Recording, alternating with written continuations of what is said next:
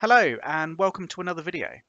So in this video series, we're going to go through CityEngine and learn how to make 3D models with it, build things, and then share those models with other bits of software. In this demo, I'm just going to go through CityEngine and we're going to talk about some of the folder structure, the scenes and the projects. We're going to talk about the window and what all the different things mean, and then we'll go through what some of the buttons do. Okay, so we're just going to give a quick overview of that now, and then we'll go into each of these things in more detail in subsequent videos. Okay, so for this entire series, I'm working on my own standalone system. However, I do have internet access, but I'm not working on a network. So if you are working across a network, some of the settings are going to be slightly different from the settings on my system, but I will talk about those as I go through. So I've opened up CityEngine, and the first thing I see is this splash screen that pops up. Welcome to CityEngine. There's a few different buttons on there, so you can see we can open a blank scene. If we have internet connection, we can make a city from map data, and then we can create an imaginary city. This is often the first thing people do, and sometimes I think it puts them off the software because they think they're just making fake cities. CityEngine, I think, was created to do a lot of different things.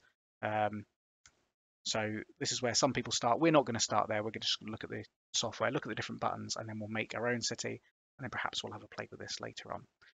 Okay, so I'm going to close this down and quickly we'll just talk about the layout. So you can see we've got all the sort of the file, edit, select. There's a lot of things we can do up here, and each of these are to do with whatever they're talking about. So if you want to do something to a layer, it would be in here. Graph is another name for roads or streets. So if you need to change something to do with the streets, you can do it there. We've got shapes. So again, a shape would be something like buildings or a water feature, a forest, etc. That would be done here. There's some analysis we can do, and then we can go through all of these. Windows, so this changes the layout or changes some of these windows that are visible. Sometimes we might accidentally close one of these down and we need to open it again. When I say windows, I'm talking about this one, this one, this one, and this one. Okay, so sometimes you can close those down or you can change the layout. So at the moment, we're in the default layout. Later on, we might want to go to the rule programming layout, and that would be better suited to doing some coding, and we'll look at that later on. And then finally, we've got the help files. So there's loads of offline and online references. Here we've got the CGA reference, so computer generated architecture. So CityEngine will use something called procedural modeling, and it's like coding to build buildings. And obviously we're not going to know all of the sort of terms or the different rules to use. So there's a reference for in there, a bit like a library of all the different rules you could use, really useful. So you definitely want to get into that. Again, you can do that in CGA or you can do that in Python if that's your thing. We've got the help files, some tutorials, tutorial data, and example data. And then again, all of the forums and blogs, etc., YouTube channel, things like that, really useful to get into that. Okay, so that's like the file menus and things. We'll talk about the layout quickly. So in the default layout, in the middle, biggest screen, this is where you'll see anything you make in 3D, the 3D view. Think of this like your map view in ArcGIS Pro or ArcMap. So, or the data frame, I guess. So that's where we've got everything that we will make in 3D in a bit when we do it. On the top left, we'll have what we can call our table of contents. So as we add new layers, elevation, imagery, mapping, roads, buildings, vegetation, any shape files or feature classes or 3D models we add, each of those will come on there on a new line, and we can turn them on and off, change the settings and things like that. So that's all good.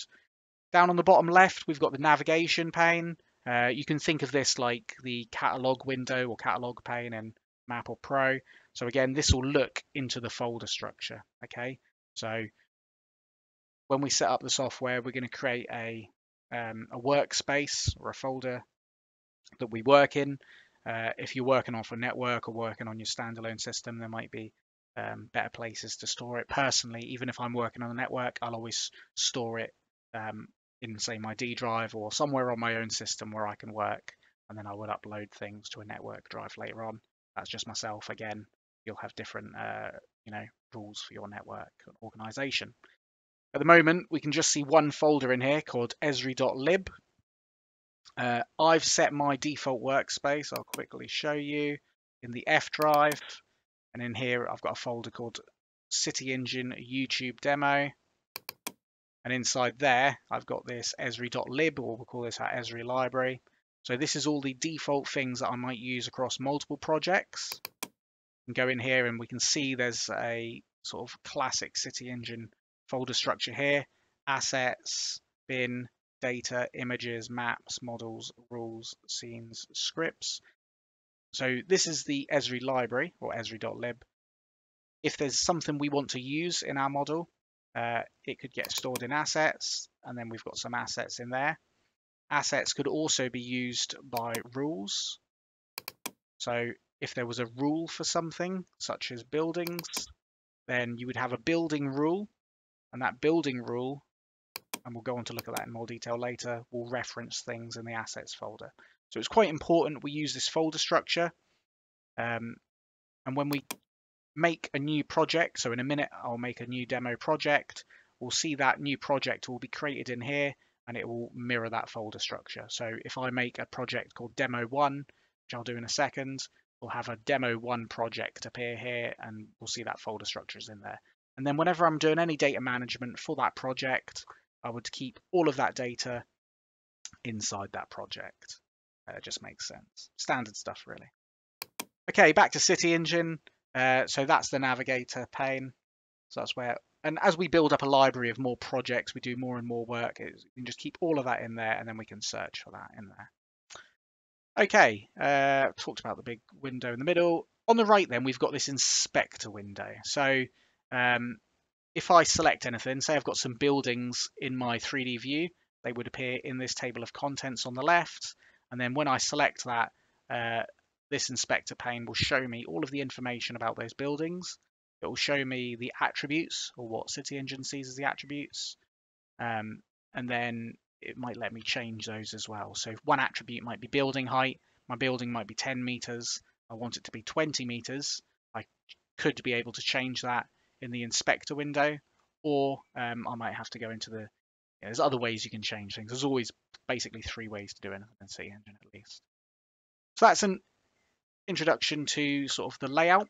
I'm quickly just going to make a new project.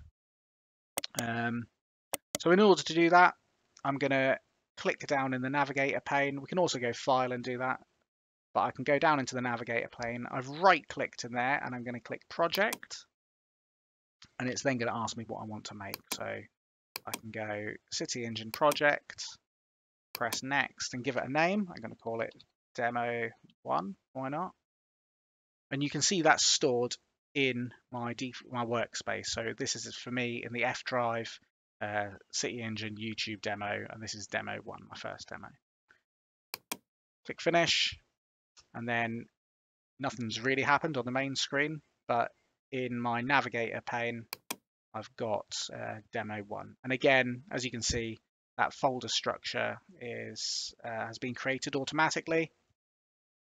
If we quickly go back to Windows Explorer, we can see there's a demo 1 project, and in there I've got all of those same files. Okay, so the data management is a thing people really struggle with, I think, in CityEngine, and it's good just to get that tied down straight away. Okay, so I've got that, and then I can make a new scene. So a scene is really sort of you can think of that like the MXD. If you think of the project a bit like the project in Pro, ArcMap never really had these projects, so you would have made your own project file. But we can think of this like the Pro project, and in there we're going to make our MXD. So in scenes, I'm going to right click, I can go new and CityEngine scene, and then I can call that demo. I can give it a good name. I can also give it a coordinate system, so I can click here and I can select a coordinate system from the normal list if I wish to, or just like map, just like Pro, CityEngine, the scene will take the coordinate system from the first bit of data I put in there. So later, if I want to put in some data on British National Grid or a specific UTM zone, then I can do that. One thing to note with this, I would always